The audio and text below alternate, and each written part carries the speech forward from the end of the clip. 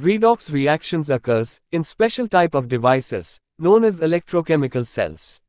There are two types of electrochemical cells: electrolytic cell and galvanic cell. Electrolytic cell converts electrical energy into chemical energy, while galvanic cell converts chemical energy into electrical energy. An electrolytic cell consists of two electrodes that are dipped in the solution, known as electrolyte, both electrodes connected to the battery.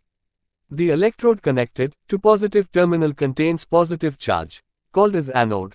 On the other hand, electrode connected to the negative terminal contains negative charge and is called cathode. A galvanic cell consists of two half cells, each containing an electrode and an electrolyte.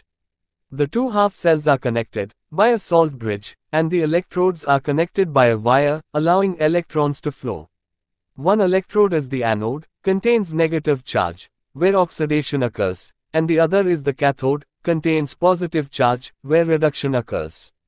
Both electrodes are made up of different metals, having different electrode potential. Electrons produced by redox reaction flows from anode towards cathode. This flow of electrons is what we call electricity. Hope this video helped you. If you find it interesting, don't forget to like it and subscribe for more educational content like this.